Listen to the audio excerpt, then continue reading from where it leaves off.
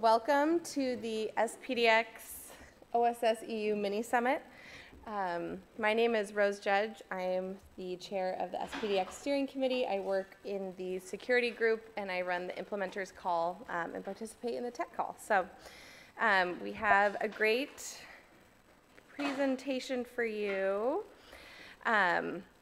We're going to start with a general SPDX 3.0 update. So I'm sure that you've heard lots of this mysterious SPDX. We're going to get into some of the details of what that means. We're going to do a walkthrough of the profiles that are new in SPDX 3.0. Nicole and Kate are going to give us a presentation on the safety profile, which is upcoming in 3.1, some of the applications, the use cases around that. Kate's also going to give us an overview of the hardware profile, which is upcoming in 3.1. Gary's going to give us an overview of the services profile, which is also upcoming. And then Shane is going to give us a walkthrough of the open chain security standard that is new. We're going to take a 15-minute break after that. We're going to walk through the new SPDX website preview. Then we're going to turn it back to Gary to Max, for the SPDX tools update, and then Gary for the SPDX Java tools and validation. So we're going to try to keep everybody on schedule. So if you could hold your questions for the end, just jot them down, and we're going to have a discussion at the end where you'll have a chance to ask questions before we get into our discussion. So let's start with an SPDX 3.0 update. So before we talk about 3.0 and all that's new there, I wanted to briefly touch on how we got here. So SPDX has been around 10 plus years. As a community, we've learned a lot about SBOM requirements and architecture and have continually evolved to incorporate all that we learn along the way. SPDX started, as many of you I'm sure are aware, focused on license compliance, but we've grown to meet the needs of the changing industry. So we have a strong community. We listen to that community. We collaborate with that community to evolve and meet the use cases that they ask for. And this started as early as 2015 when there was desire to communicate security information in SBOMs, and then we've continued all the way up until 3.0 with this new concept of profiles for additional use case support. So the other milestone I wanted to point out was in 2021, SPDX became an official ISO standard, so internationally recognized. That was for the 2.2 release. And we have plans to pursue that again with 3.0 once we've kind of ironed out all the kinks and have given folks a chance to put this new specification to the test. Okay, so as I've mentioned, we've seen the needs of the industry evolve. Even since 2.1, we've had community members working on adding security features. But we have heard from users that they wanted more. So with 3.0 comes the addition of profiles. And these profiles are supporting emerging use cases as SPOM adoption has increased. So supporting security and safety critical application compliance requirements. AI and ML, as I'm sure many of you are aware, is a huge space right now. There's a need for an increase in transparency around that, which the AI and dataset profiles are trying to address, and then software build provenance, which covers things like reproducible builds. Of course, when you add use cases, you add complexity. So in 3.0, we've tried to address this with profiles, which are hoping to simplify some of the complexity in adding these additional use cases. We've removed some of the confusing fields and names. We've reorganized the model to enable general use BOM cases with minimum overhead so that you only carry the information that you need and that is relevant to you. Welcome to Zoom. Enter your meeting ID followed by pound. Okay, finally, we've increased the flexibility of SPDX in a few key areas. So you can communicate information at a much more granular level without having to package it all as envelope data, which is designed for much more online access. It also makes it easier to communicate single elements, which elements that are only of interest to you. This is made possible by some of the changes that we've made to support optional inclusion of elements. for certain use cases, and then we've enhanced the relationship structure to be both more expressive and easier to understand. Okay, so that's some of the motivation behind the changes, but what is actually new? The biggest change is this concept of profiles, which I will get into in more depth, but just general structural changes to make sharing software metadata easier. Structurally, in 3.0, we've also updated the way we reference external documents, how we model relationships, and then, as with any large update, we've removed, renamed, and added several classes and properties. Okay, so one of the big structural changes in 3.0 is external document references. In 2.3, if you wanted to reference an element or reference a document not in an SPDX document, you would use an external document ref, and that points outside of the document. In 3.0, we've moved this into an element collection so it can support external references easier. And we have two classes of external references, so imports. This is information where I got it from, the package, the checksum of the SPDX document.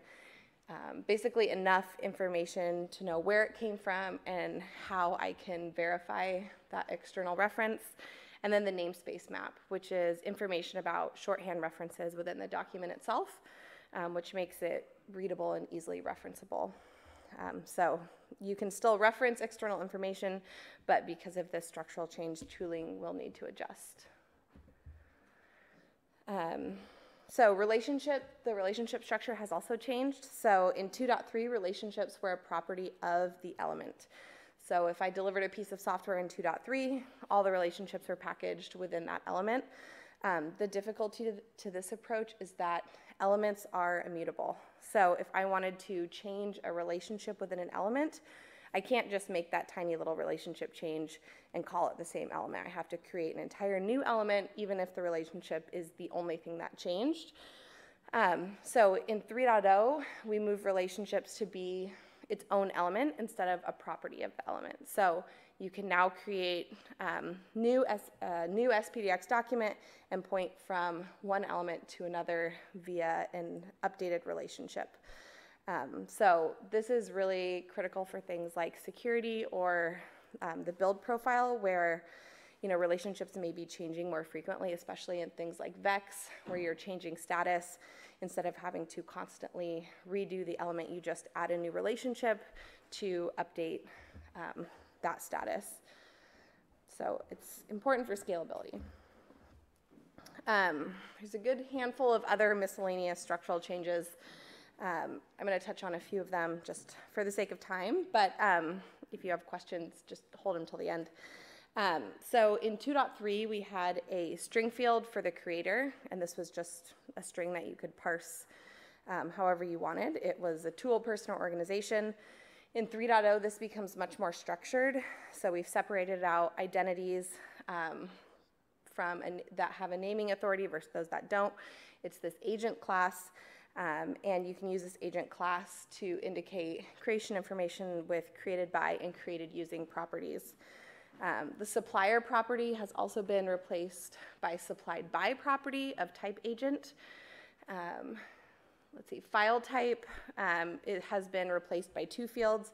So fields that enumerate the content, which is a media type string, and then the software purpose for the actual purpose of the file. And then package file name has been replaced by the relationships from a package element to a file element. Checksums have been expanded a bit for easier verification, so all elements now have an optional verified using property, which supports multiple hash algorithms. The package checksum property for 2.3 has been replaced with content identifier property. Package URL is now a top-level property for elements, which should make lots of folks happy. This will be easier to find. In 2.3, it was an external reference. Annotation and relationships are now independent elements, so I touched on relationships, how those have changed. Annotations are the same way, and then snippets have been simplified, which may not affect too many people because they're not used a ton, but Okay, removed, renamed, added properties. Definitely not going to cover all of these, but files analyzed is gone. This was a major point of confusion for folks. At each DocFest, people would come to us and say, I have no idea how to use this property. So it's no longer needed with profiles. Same thing with license info in files. It's redundant with the declared license property. Package name and file name it's now just a name property of an element, which we don't need to specify package and file name there because it's a property of either a package element or a file element. Extracted license info is now custom license, and we added a whole bunch of classes and properties to support the new use cases, which I won't touch on since we're going to cover that in the next slide. So big picture, these changes should provide more flexibility and better support for scalability. And the goal is that SPDX becomes a more simple implementation with less overhead, less metadata, no assertion and none metadata that you wouldn't otherwise fill in because you can just choose which profiles you're going to implement. So I've been talking about this mysterious profile concept, and so as I've mentioned, SPDX with covering additional use cases comes complexity. Profiles are supposed to balance some of that complexity with simplicity. So profiles allow producers and consumers to focus on what's important to them, and also allows them to use SPDX in a more predictable manner. So if you're only interested in security use cases, you don't have to carry all the license information that you normally would in 2.3. So when we say profile, it's kind of a nuanced term. There's 3 different aspects to it: conformance, namespace, and then the actual working groups.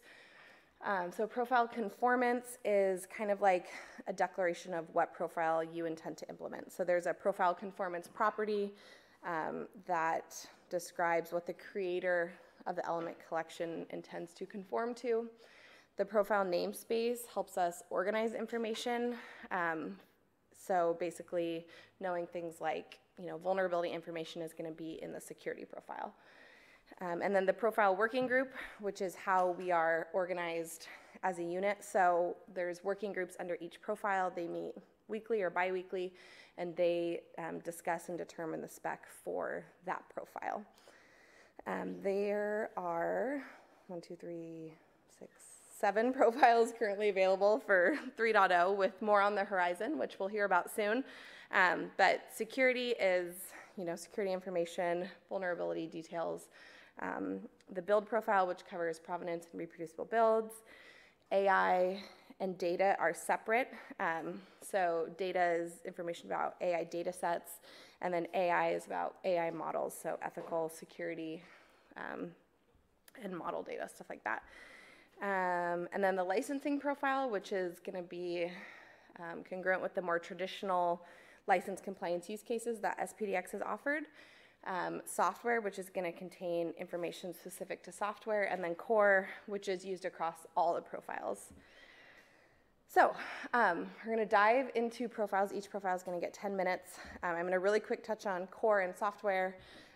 Core is always assumed. All profiles will implement a core profile.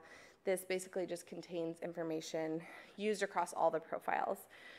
Core is kind of where an element stems from. An element is the fundamental class and requires a unique ID so that it can be referenced across different systems, serializations, implementations. So no matter what profile you implement, you'll have elements, you'll have this core profile.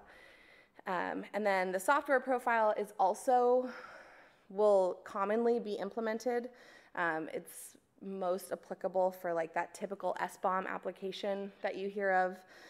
It describes one or more pieces of software and contains metadata specific to that software. So things like packages, files, snippets, what you're probably most used to seeing from 2.3.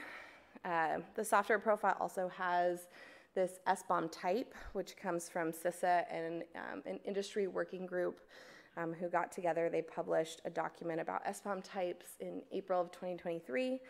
And basically, an SBOM type just describes the most likely type of SBOM from the producer perspective so that consumers can draw conclusions about the types of data inside that SBOM. Okay, so beyond 3.0, we have some other profiles on the horizon. We're going to hear about them all today, so I'm not going to get into them, but software as a service to help model services, which, SaaS is becoming increasingly popular revenue model. So how do we model that? How is that different from regular software?